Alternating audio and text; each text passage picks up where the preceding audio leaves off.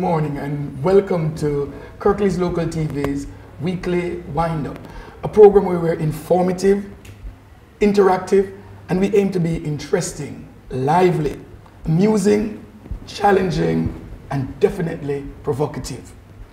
We're here this week to discuss everything there is about businesses and the bank, how to boost our economy in this time of great austerity.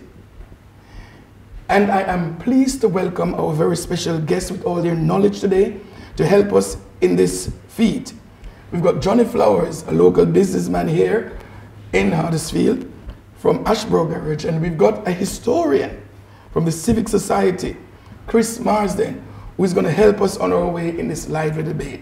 But as I said, we are interactive, so we do expect to talk to you, and you should talk back to us, and you can do so at info@kirkleeslocaltv.com, or you can Twitter at Kirklees Local TV. Gentlemen, welcome. And I am sure you are ready. And we're going to start off by asking this question. What can the banks do to assist small businesses to survive in this harsh economic climate? Mr. Flowers, as a businessman, please start the show for us. Well, maybe controversial, but I can't see what the banks can do more than what they're doing at the moment. I thought people talks about small business. As far as I can see, there are no small businesses. There are business. And when you go to the bank as a small business, straight away they put a face up. You need to go and says you're doing a business. You need to have your projections on all the relative things that you need. And I'm sure the bank will talk to you. I think one of the main things about people who start a business don't appreciate that the bank will treat you as any other business. They won't be looking at you as a small business. They'll be looking to you as a business. You need to be able to repay your charges and your cost and how you're going to live. Well, we definitely have Mr. Flowers starting us to already redefining the business courses for us all. And in the real world, they do mention it as macro or micro business. And I want us to understand that, yeah, the scale is important on what scale your business is at. And maybe some of our listeners are saying, my business is small, and I need the banks to appreciate what I am doing compared to the giants of this time. Chris, do you think our banks can do any better to help struggling businesses at this time, small or big? Interesting that you should start with such an easy question as to what banks can do for the economy. I think the government has put a lot of money available to banks for cheap loans through the funding for loans initiative. And I understand that something like £80 billion were made available for banks to borrow cheaply below the market rate. So that could be lent, should I say, to businesses. Now, over the last 3 years, that's been moderately successful. The scheme's changed. Individuals can no longer borrow money because it was starting to overheat the housing market. So it's now businesses only. And as Johnny has said, businesses need to sharpen their expectation when going to a bank. Be realistic with a business plan, charm the bank, sell yourselves to the bank and how you're doing the right thing. And banks should have an interest in lending you money rather than gambling with it on some dodgy schemes, as we've seen over the last 20 years. So, yes, banks can help, and they need to listen and adapt their product to allow businesses to borrow on the terms that have been organised by the government. Thank you. So, Mr. Flowers, we'll get back to you on that same question. Do you think that there are too many red tapes for local businesses on whichever level, micro or macro, when it comes to the bank? A lot of paperwork, a lot is required, which many people are not prepared for. How would you speak to the bank and speak to the local businesses how to get overcome these red tapes? Well, personally, from my point of view, I think that there ought to be places where people who want to start a business go to recognize what their approach should be to the bank. Because I'm sure that all the banks want to know is that you will be able to pay your dues. You can meet your demands, not only in paying them, but you also have to live. If you're a small person, one business, you have to live as well. So you must have plans how you're going to survive and how you're going to pay your dues back. And I think that maybe in the society, our society, this is one of the things that we ought to look at. How people can go to, well, maybe not a school or college, but just to where you meet one-to-one and talk with somebody who knows about finance, who knows how to direct you, how you can prepare your, statements and all the things that the bank will need. And I'm saying the bank is willing to lend if you can pay it back. If you can't pay back or you can't show how you're going to pay it, they won't lend you. And nobody's in business not to make any money. Just as you want to make money, so is what the banks want to do. Johnny, isn't it ironic that the regional development agencies that did sponsor the small business startup agencies locally were wound up by government as part of the realignment of government? No, Yorkshire Forward was effectively shut down. That's right. And those functions were lost. So we have a need for new businesses, yeah, as Johnny suggests, but where do they go for support? Because that support's been taken away. Gentlemen, globally, there's a meltdown. But we've got to be optimistic. We've got to find a way through all of this demise. What would be your message to the local businesses here in Kirklees, how to stay afloat? What would be your message to our listeners? If we could tell people that, then every business would be successful. You have to be keyed up in what you're doing, and you have to know what you're doing. You can't go in business just to make money and to spend it willy-nilly. You have to put what you've made back in your business. You have to be able to meet your demands. That's what you need to tell. We need to tell new business. And I'm not saying small business, I'm saying new business. Because all business are business. Yes. No small or big. Yes, they are businesses. They're going through the same procedures. They need to make a profit. They have to have scheme to make profits. Big supermarkets, simple things they do, move the saleable things at the back of the store, put the unsaleable at the front of the stores. They keep doing it every day.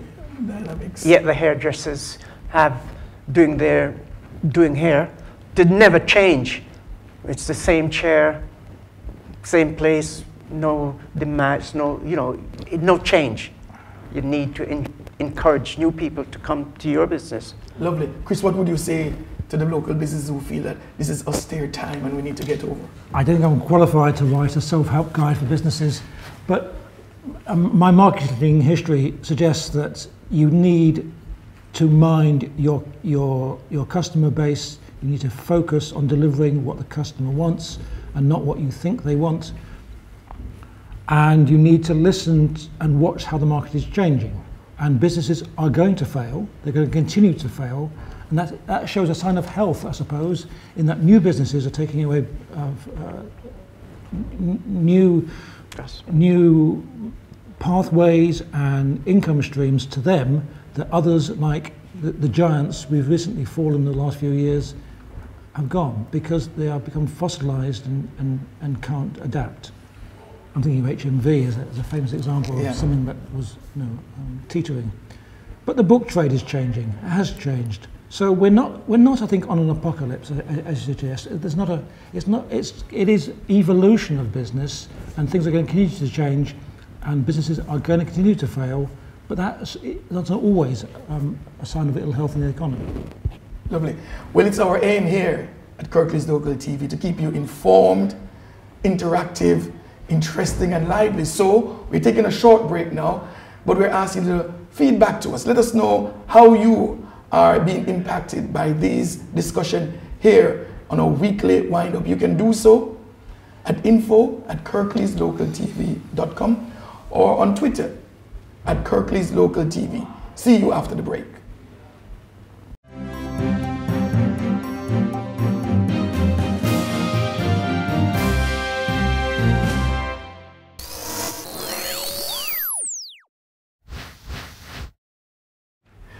Welcome back to this week's edition of Kirklees Local TV's Weekly Wind-Up, and we're here discussing everything there is about business in Kirklees, and we have on our panel today Johnny Flowers and Chris Marsden, and we are now going to look at our high street, and it can be depressing sometimes when you walk across the country and see how many shops are going up, closing next week or closing down, and many of our high streets are becoming a ghost town.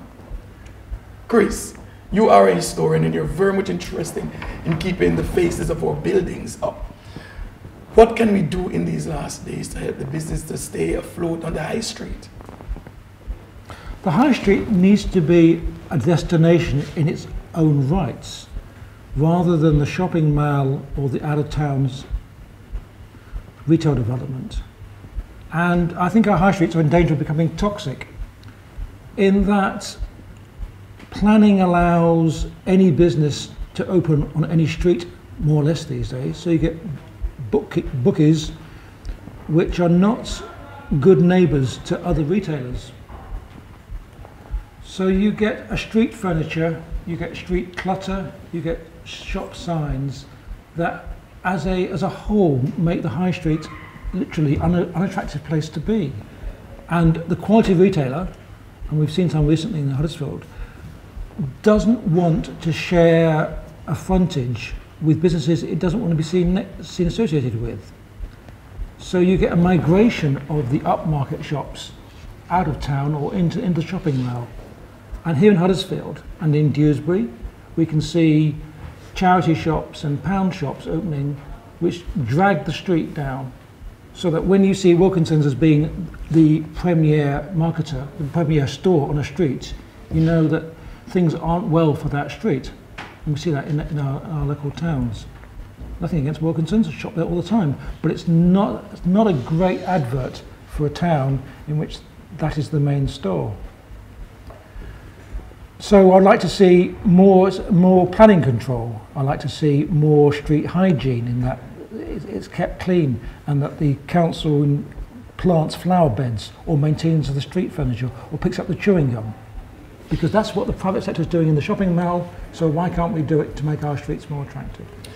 Well, I sincerely hope that Kirklees Local Council has tuned in this morning to hear the wisdom of one of our greatest historians here, saying that there's something toxic that is happening on our high street. Are we going to see the demise of the famous stores going down for just the charity shops and the £1 shops? We're coming back to that. Mr. Flowers, how can we make our high street more attractive as a local businessman? Well, I have a different view from that, because I think business needs people. And in order for business shops in the centre of town to be successful, it needs people in the town. What this town is doing is driving the people out. There's no car parks in the town. You have to pay so much to be in the town to get things. The big business are moving out of town because they will go to other places where people can come. Hardly can anybody go into Huddersfield with their car. There's nowhere to park. There's no street to drive on. You can't stop on any of the streets. You have to have people in the town. And I think my personal belief is that the people who run the council do not understand what business is. And that's why we're having the problem. And I'm afraid, as it continues like this, all the town centres are going to be ghost towns. There will be nobody there to shop. There will be only people to live. And I'm afraid in the next 10, 15 years, the town centre will become housing markets for people, because people won't be able to live in the, to shop in the town. The rent's too expensive, the rate's too expensive, and the people who buys in town is less. There's no business that's going to survive in the town centres. Let's start the two, because I really like Chris's point about where our high street is going in terms of it being upmarket or down market. The face of it, apart from the beauty side, the flowers and everything. Do we really want to see our high street filled with just one-pound shops regardless of the people coming in? Or do we want to see some of the great British stores still remain focused on the high street? Huddersfield, for example, is not a ghost town in any sense. It's a very high footfall. But you'll see parts of the town which are managed in one way being very successful, and you'll see other streets that are not successful. And it is, as I said, it's not to do with car parking. We have massive car parking in Huddersfield. And the Kingsgate Centre is very successful. It's fully let, 100%. So I don't think you can say it is a ghost town, Johnny. I think it's very attractive to come and shop in Huddersfield. It's just that we have streets in Huddersfield that are on the decline. And if the Kingsgate or another shopping centre was to open or to expand, then we would get more of the same, because migration of businesses towards the anchors would continue. So I would like to see more pedestrianisation. I'd like to see more bus lanes, more cameras, more control, more comfort in the town centre, more security, where you can feel you can be and your children can play. Should be playgrounds, there are coffee shops, you can relax. And if we can make that place an attractive place to be, then towns will thrive. Lovely. Well, I know you, our viewers, are thinking more shops, more merchandise, and you may be saying, well, more money in our pockets. Well, I hope that is what you're saying as you tune in, because this is the best thing going at the moment. I hope you're enjoying this discussion, and we're going to go straight into it, Chris. We want to get down to the real nitty-gritty of it. Small businesses are really, Mr. Flowers is debating it. Let's get rid of micro and macro business now. Business per se are feeling more squeezed because there's Sainsbury's and there's Tesco putting up all their little express stores. And maybe those with not the power and the might are feeling we cannot match up to these giants. How are we going to get the balance right in these last crucial times? I think that has to do with the planners. We have lost all the corner shops in Huddersfield, almost all the corner shops. The hundreds have been closed. They've been closed because there's so many supermarkets that is opened up. I know Chris says that you don't want cars there, but you want people. You have to have methods of getting the people in. You have to have them in to spend. The coffee shops won't allow the retailers to get things because people just want a coffee, so they won't be buying. Supermarkets is hived. When you go to a supermarket, it's packed out, mostly because people can go and park the cars and then go into the market and shop. I think that's what the town should be. You should be able to go into the town and shop. And as more cars have changed over the years, so people will not walk anywhere. They want to be on the doorsteps. Everything has to be in the hand. They don't want to walk 100 yards. That's the reality of what things are now. You go to any supermarket now, and it's got more people in it than what is in the town centre. Chris, what can you say to those businesses who are looking up to the giants and think, well, maybe they're overshadowing us and we're not going to be able to survive in the next 5-10 years? What needs to be done? Well, the giants you speak of were originally small businesses, and they were successful. And I don't see why small businesses now can't be as successful and grow if they meet consumer expectation and demand. So online sales is obviously the way for many lines of goods, where comparison shopping is now possible to do online. But that doesn't mean our towns have to be empty of small businesses, because they can offer creative, innovative products, design-based. And here in Huddersfield we have a university full of creative people producing new lines and new products. Next week or in a couple of weeks' time there'll be the university degree show, and they'll show there how creative young people are. So I just implore people to try and be brave, establish businesses on their design and innovation, and sell it online if need be, sell it in shops, but don't stop and swallow the money from the big companies. Do it on your own. Got to be brave. Well, maybe you're listening this morning and you're contemplating going into business and you want to listen further, because we are going to go live again with the discussion. We're informative and interactive, and Johnny Flowers and Chris Marsden is going to help us through Kirklees Local TV to encourage us to stay focused and to go self-employed. Now, gentlemen, we've been encouraged by the government that everybody needs to think of self-employment and how to go into businesses. Do you think that is going to be the way forward? And what incentive would people have and need to go start up your own business, especially in these last days? They may be listening now and want to hear from experts like ourselves as to what do we do? I've got this money snatched away. Should I really invest and start up my own business? What would you say to our listeners? Well, I started as a small business, a one-man business, and now it's just not a big business, but it's more than a one-man business. And I think I have the same ideas as most people who start a business did. You have to work hard on it, you have to continue in it, and you can't take everything out of it. The people who are born to do business do it.